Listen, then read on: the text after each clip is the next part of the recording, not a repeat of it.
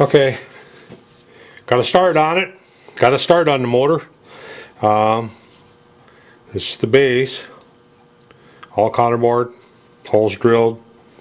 Not sure which part I'm going to work on next. This. Oh, let's see what they're working on next. They're working on next on that, and I'm thinking that's what I'm going to do too. Is work on the journal for the rod, the rod carrier or the crank carrying journal. So that would be, I label them piece number 3. Should be 4 of them. Yep, right here. I got them squared up and drill that hole pattern in and then mill that angle on there. That goes right there. Goes right there. Does that overhang like that? Because these are 407 wide and the top of that is 287. So yeah, that's going to hang over.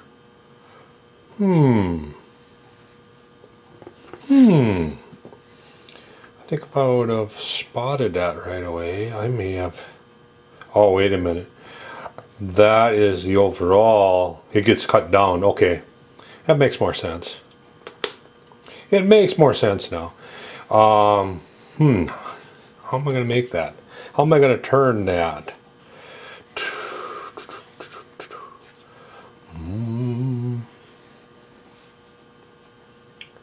I'll have to think about that. I didn't want to go use NC.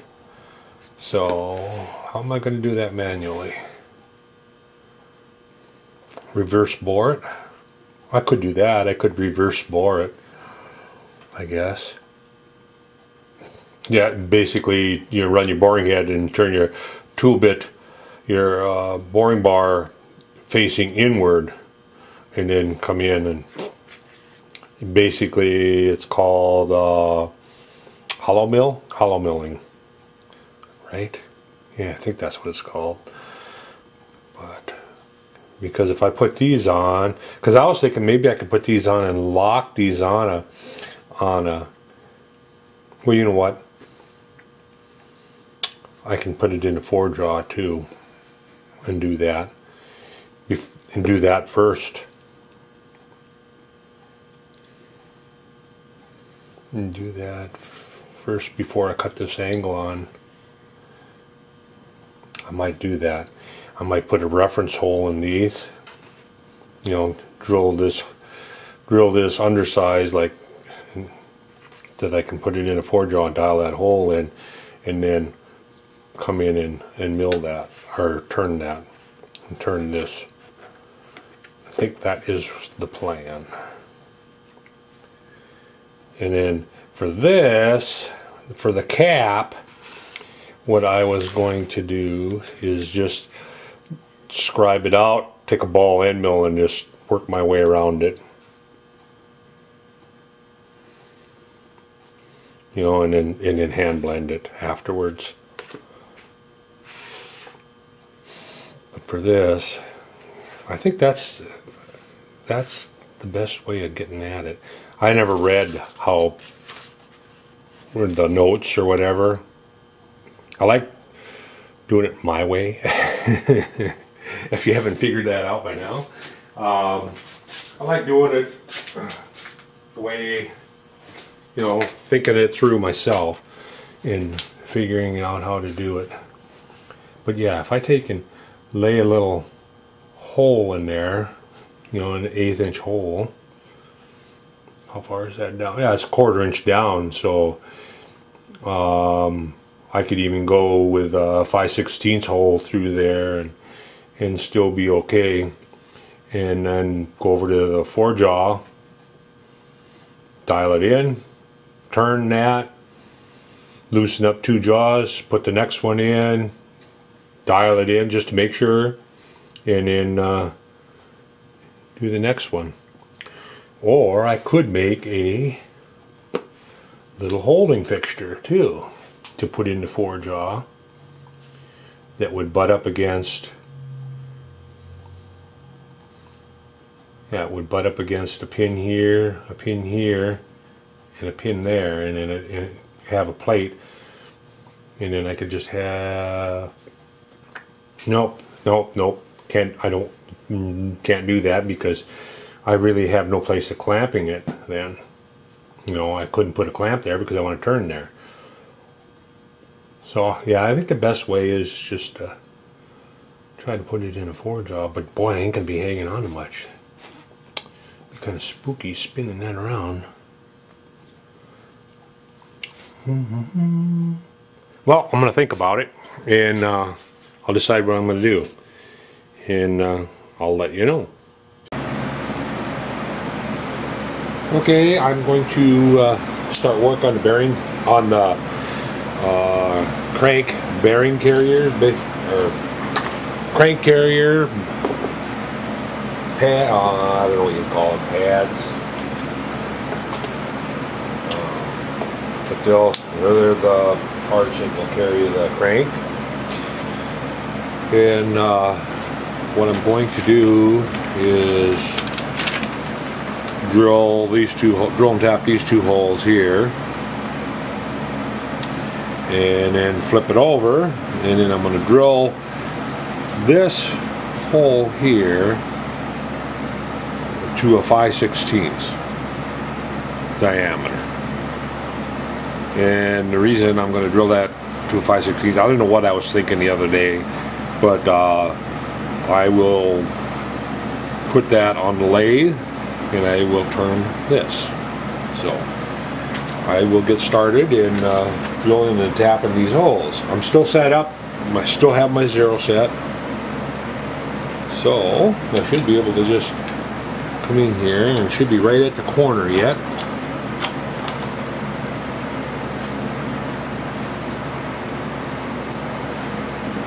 Looks good to me. So we want to come in. Now I got to remember too, I got to do 2 of them one way and then 2 of them the other way, so they'll be opposites. You know, so one's a mirrored. So right now I'll go in over on the y-axis 141. Oop, too far. 141. And my x-axis is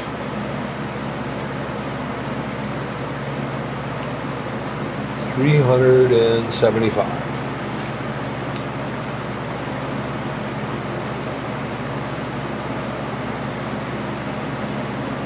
So I could to drill 2 of them there, 2 of these, and then the other 2 will be opposites. So switch back to high.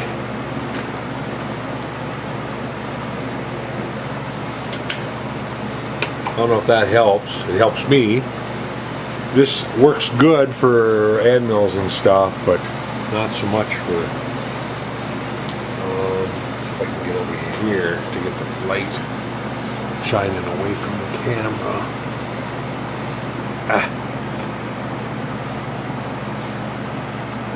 Try to get it so that the camera is not catching the glare of the light.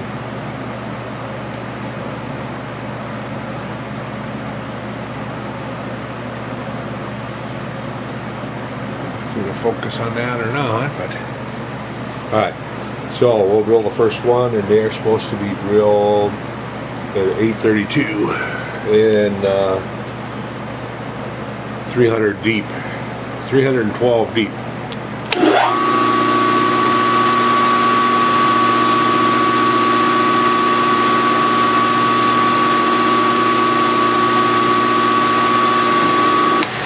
Okay, I'll get the tap drill for an 832, which is number 29.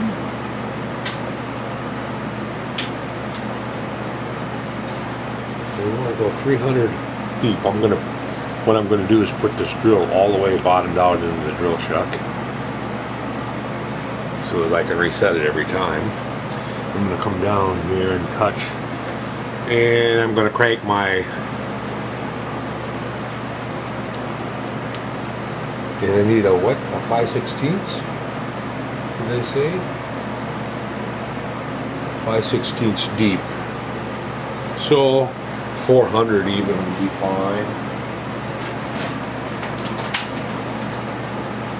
And I do believe these blocks here are, these blocks are 400. So I'm going to use it to set my quill stop. So I've got it all the way down. I'll set my quill stop with this 400 block. So it's going to go down 400 thousandths again. Yeah, because 400 go in, there's nothing that it's going to run into.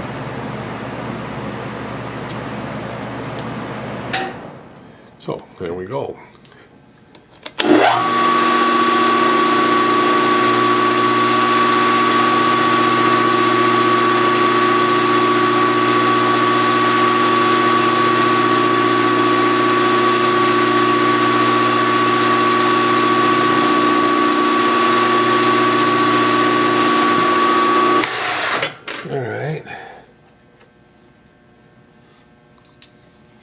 And I need a little chamfer tool.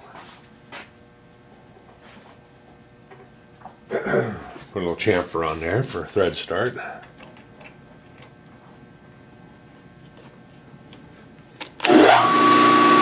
Oh, can't do it with that.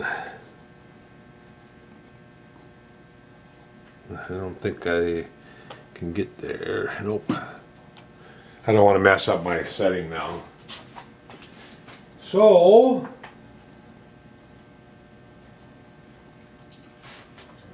go with a bigger chamfer tool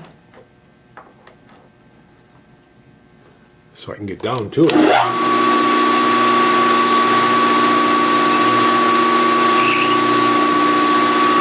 Not much, just enough for that first thread. And then I need an 832 tap.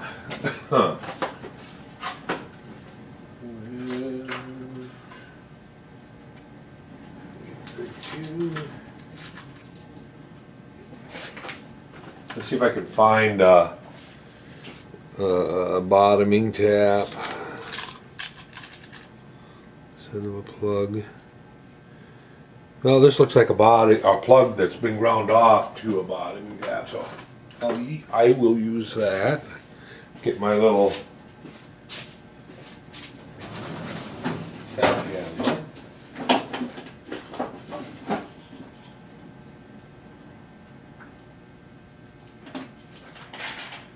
Maybe.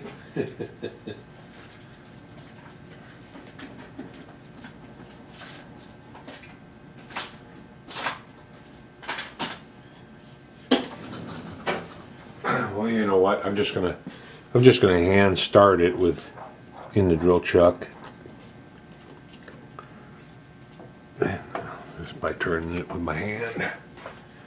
Some LED. Some LED on that.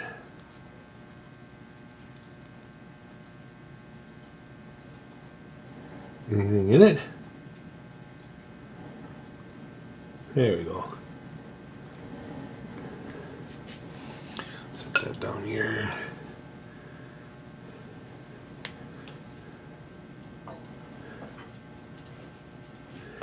I'm just gonna get it started. Maybe.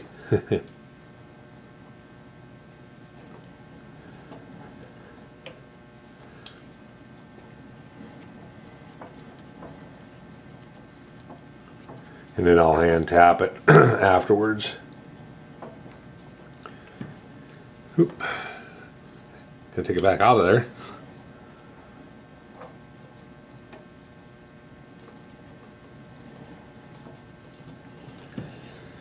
I got a tap guide block anyway to hold it straight. So I need to do two of them at that position.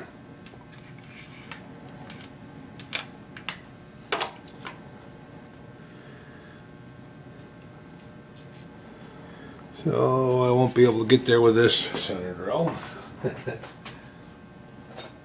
I need a long center drill now. This one's probably too long. Yep. Not by much, but nevertheless too long.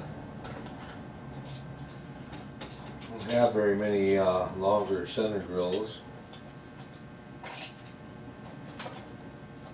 Well, looks like I am going to have to move my quill stop anyway, so I'll move it down and then reset it. No big deal. My center drill back in, that little one. Down, down, down, down. There we go.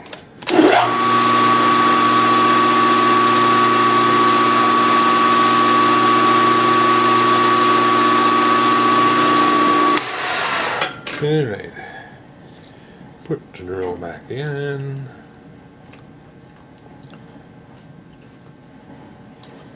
Down a touch. Take a block. Set my quill stop again. I'll have to set my quill stop for each hole.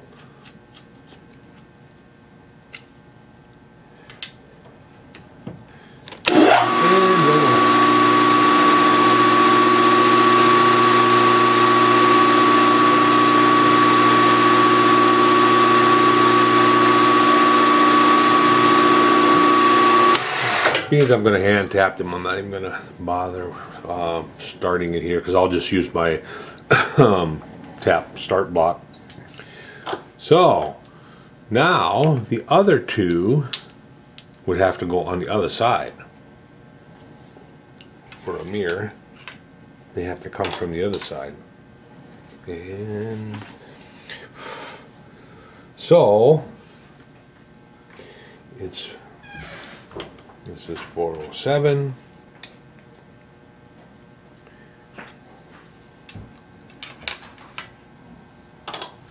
And subtract 407, subtract 1. Let me get a pencil. Usually I could do it in my head, but 141, there be a 6, 6. So I want to move over 366. Well, actually, do I want to do that, or do I want to just, yeah, I'm going to go with that. 366. So, 366. And then we'll do the same thing. You know, like I say, these go on this side, and then these will go on that side of the engine. So,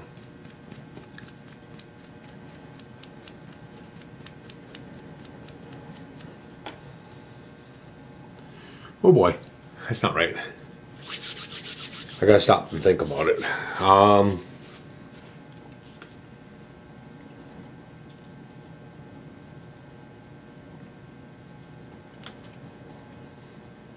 41. So if I drill these and then drill these the other way, yeah, I just changed the x-axis, not the y. So change this back to 141.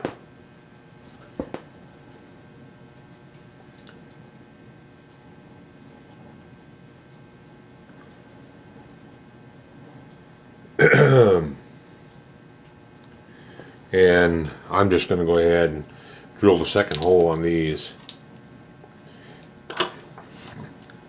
What I'll do is I'll drill the second hole on these, which will go here somewhere.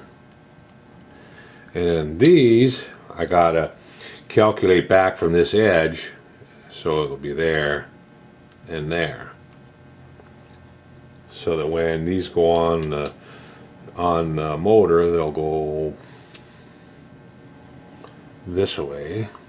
So this will be on this side, and then these would be this way. That's right. Just thinking it through. So anyway, I'm going to drill those holes, and I'll get all the holes drilled, and then I will come back, and I'll come back when I get all the holes drilled. It's basically all, that's all it's going to be doing, is just drilling holes and then flipping it on the side and drilling those holes. And then after that, when I get to the lathe, I'll come back